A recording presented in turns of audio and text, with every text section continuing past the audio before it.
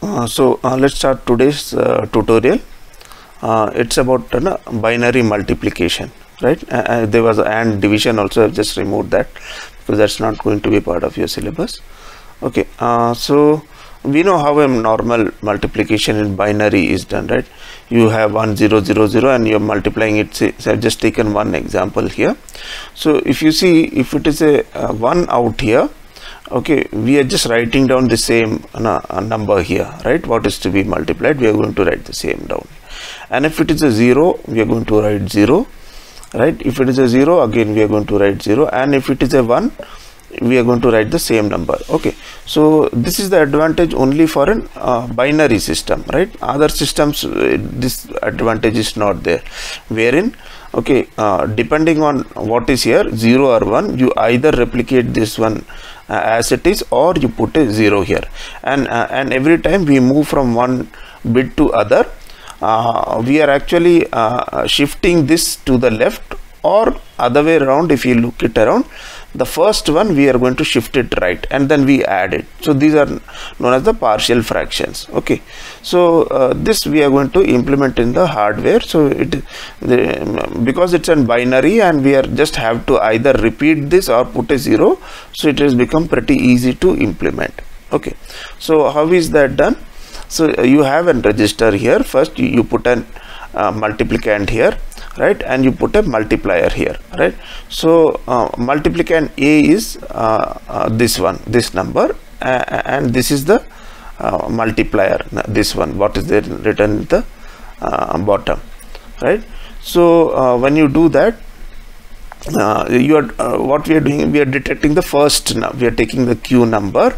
Initially you initialize this accumulator, this also known as an accumulator in a microprocessor. You are initializing it as an 0 0 0 0 0 0, and this is the and then you are taking the first bit, okay, of the multiplier, and then you are putting it to a mux. Okay, into the mux we are giving a multiplicand. Okay, multiplicand is this number, right? This is the number which is going to be multiplied, right? So that we are putting it here, and then you have a control sequence. So if it is a 0, then we need to add 0 to the accumulator. So this mux, if it is if this control signal is 0, it will add and it will feed an 0 into the mux. Okay, wherever this double arrows are shown, that means it's a data bus. Okay, wherever a single arrow is shown, it is just a control signal. Okay, single bit control signal. So this 0 data will be fed into the mux and it will get added to the accumulator. Okay, and then once you have done that, then in the next step is you are going to shift it right. Okay, once you shift it right, so once you shift, if it is a 1 out here, in that case you are going to add the multiplicand here to the adder. So similarly, so you got to know how many bits are there and how many times you have to shift. In this case it is a 4 into 4 bit multiplication, so 1 2 3 4. Okay, so 4 times we multiply. So once we multiply this 4 times, right, this data is going to keep adding, and then this is going to keep shifting. So at the end of the 4 cycles, what you will find is this multiplier, whatever data was it, that was thrown out every time it is shifted out, and our product will be available in this Q0 to A1, right? 4 times it will keep shifting left, keep shifting right, so final product will be available in this registers, in this register here, out here. Okay, so this is how a sequential multiplier works. Anybody has got a doubt on how a sequential multiplier works? No? Okay, so then we go on to take a problem. So you can expect such kind of problems in your exam also, where we are going to multiply 4 into 5, right?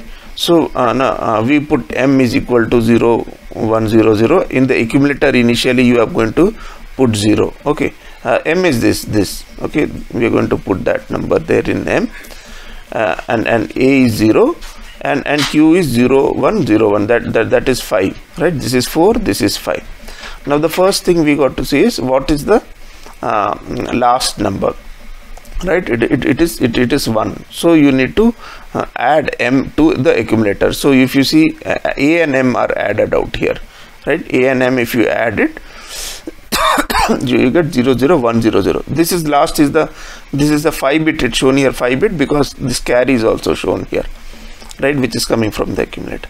So you are adding 4 here, right? Q remains as such it is, and then in the next operation you are going to shift it right. So if you shift it right, M is not shifted, mind you, M is here, okay, only this accumulator and the right, okay, and these registers are shifted here, data.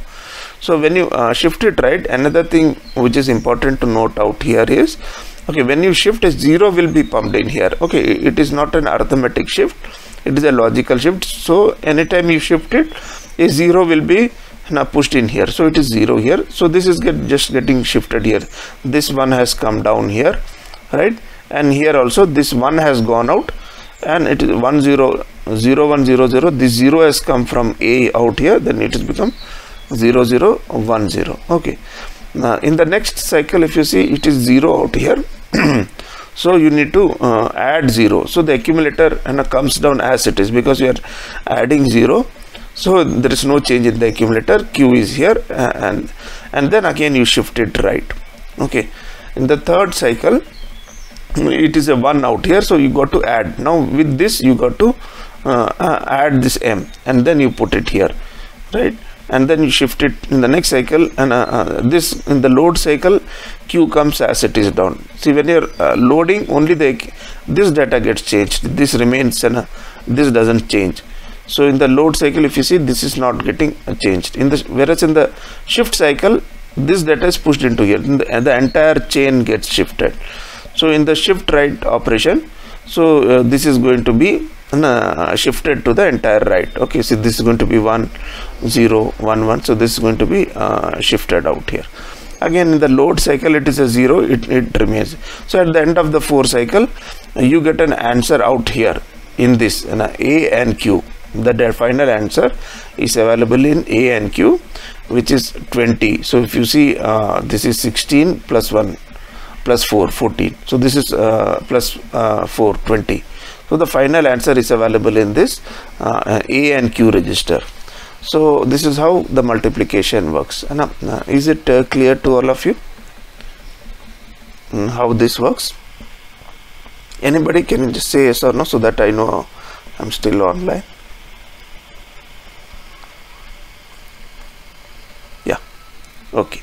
So this is the first kind of multiplier, which is important.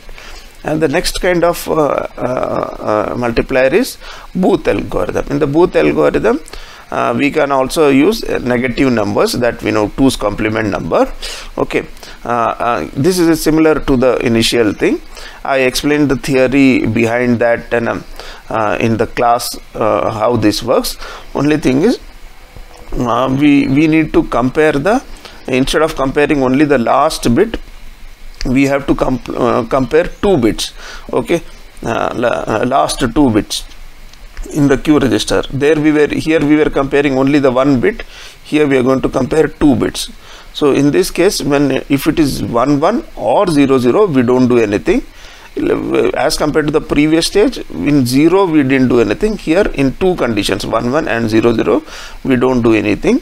Whereas for 0 1 we are going to add, and 1 0 we are going to subtract. So instead of a plain adder, we require an adder subtractor. Okay, and we need to and to make the decision, we need to take 2 bits at a time. So that are the 2 differences. And another major difference out here is, it is arithmetic shift. Okay, arithmetic shift means whenever we are shifting it towards the right, whatever was the MSB, so there will be one vacant slot available in the leftmost position, right, in the MSB position. In that MSB position, whatever was the previous MSB, that is going to remain there.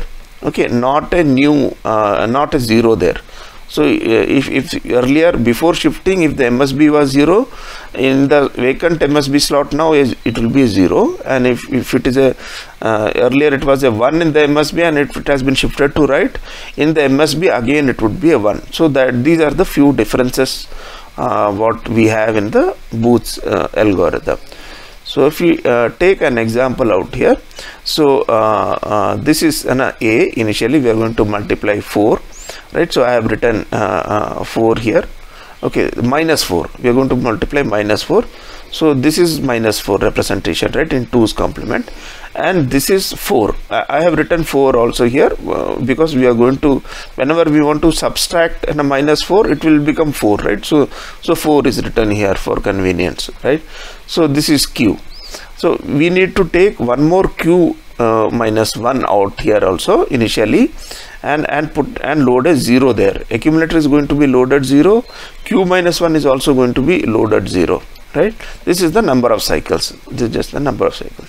Now initially the first one, now you have to see, you should not make a mistake of comparing these two initially itself. Okay, you got to put one Q minus 1 and put a 0 here, and then the cycle starts. So now 0 0, you do nothing, so the accumulator comes as it is, Q comes as it is, and then you are going to shift right. So 0 0 0 0, so this is going to be shift here, so this 1 has come here, so this 0 has come here. So now in the second it is 1 0. If it is 1 0, I said we need to subtract it. Okay, so subtract accumulator from A. So now it is minus A is 0 1 0 0. So you add that to 0 0. So you get 0 1 0 0. So this is how we have done accumulator minus A. So this is it is minus 0 0 0. So it has come as, okay, 0 1 0 0. Now it is 0 0 0 1. Yeah, this is going to remain same, and then you shift right, you do the right operation, right? And then in the next stage, if you see, it is 0 and 1 now, right? This and this, you are going to compare these two. 0 and 1 means you add. So you add. So this is the number. This is actually minus 4. So you add as it is, and then you shift the again operation. And again in the last cycle, if you see, this is again 0 0. So you don't do anything. So you just write the same thing down here. Okay, and then in the final stage, you shift it once. Now the final answer which is available to you is, it's not available in Q minus 1. It will be available in A and Q. So if you see, this is a representation of minus 20 in 2's complement. Okay, so this is how we get the final answer. Okay, so that's all. These are the two problems which I wanted to discuss. So practice these kind of problems. You might have similar problems for your final exam. Okay, with that we come to the end of this tutorial for this semester. If there are any doubts, you can ask me now. Anybody?